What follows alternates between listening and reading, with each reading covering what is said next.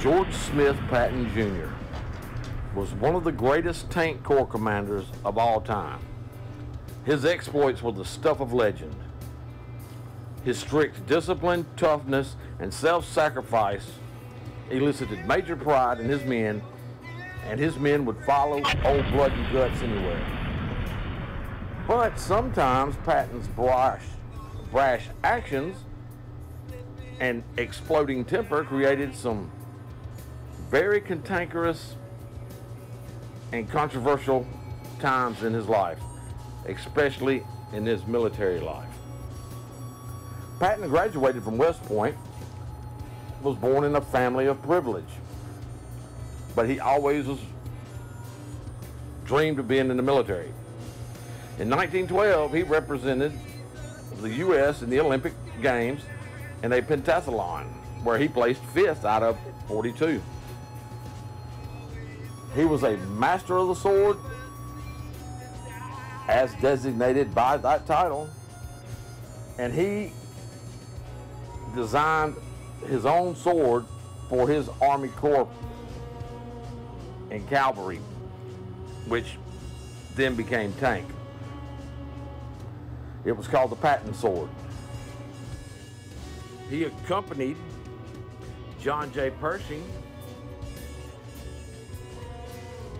on a quest chasing Pancho Villa through the Mexican desert.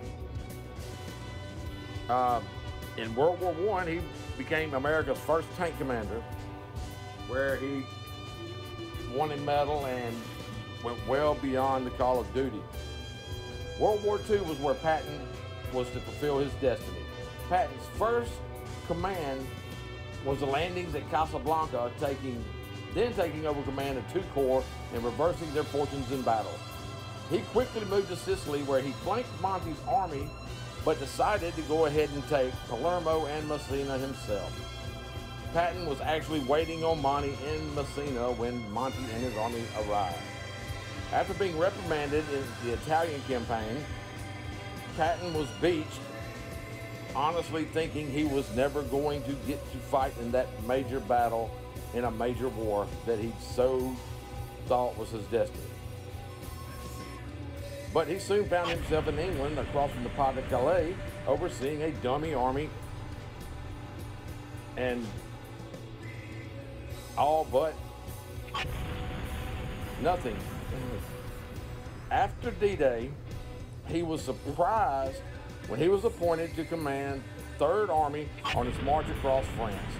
In a short time, Patton had pushed all the way to the Metz on the Rhine River and was preparing to cross. But Omar Bradley stopped him and cut off all his supplies. That was when Patton's blitzkrieg slowed to a crawl. He had almost overextended his logistics and supply train. In December 1944, in the Ardennes forest, the Panzer divisions opened up a counterattack, which was known as the Battle of the Bulge. And this was one of Patton's finest hours. Trapped in Bastogne, the 101st Airborne, led by General McCulloch, was surrounded by Germans, but they would not surrender. Patton had foreseen this to a point and made the fastest 180-degree or 90-degree turn of an army in history.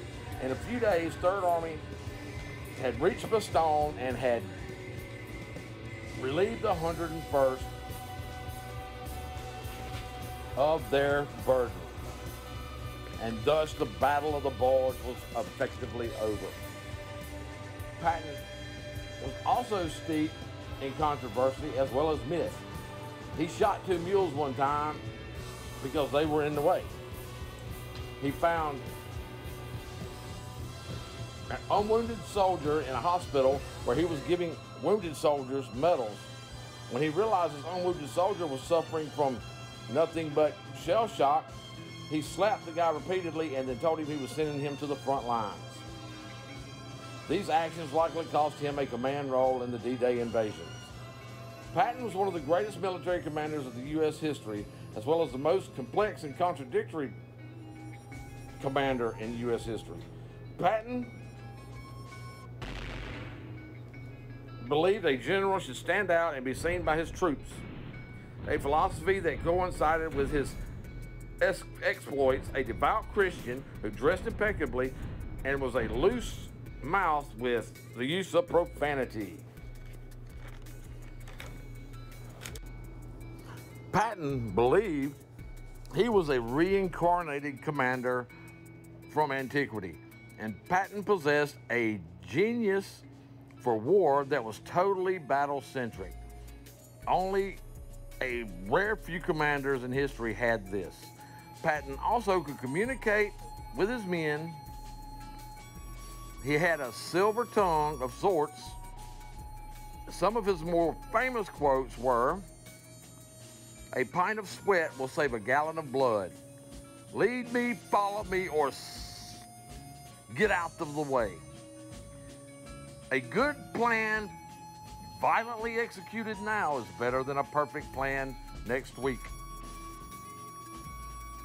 These were but a few of his famous quotes. They show his mindset on the battlefield. He led by example, hit hard, hit fast, kept the enemy on their heels so they could not plan a counterattack or an offensive against him. Patton took the best of German blitzkrieg and perfected that, making it his own. The Germans considered Patton one of the most dangerous adversaries on the field. Most believed Patton the best aggressive panzer general of the Allies. Even Heinz Guderian, one of the Wehrmacht's greatest tank commanders, was very impressed with Patton. Patton, though successful in France, was largely hindered by his boss, Omar Bradley, a slow, plodding general, who was and should have still been under Patton.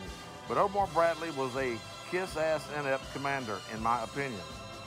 Patton behaved and believed in luck, but he created luck by his meticulous planning, his intuition, ability to be in the right spot at the right time, his intelligence, and all of this made Patton what I call battle-centric.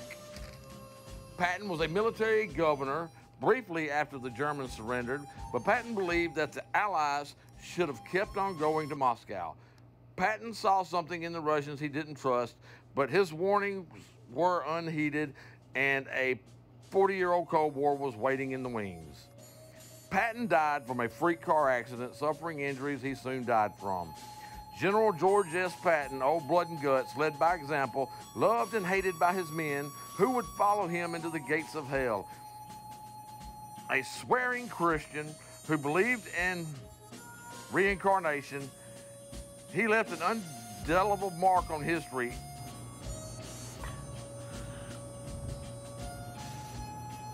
He left an unbelievable mark on history and the battlefields of World War II, cementing his place in the annals of military history as one of the greatest tank battalion commanders of all time. This is Big Duke 6. Please hit the like button below. Join us. Comment, please. Let me know what you think. Give me some ideas. I'm always open to suggestions.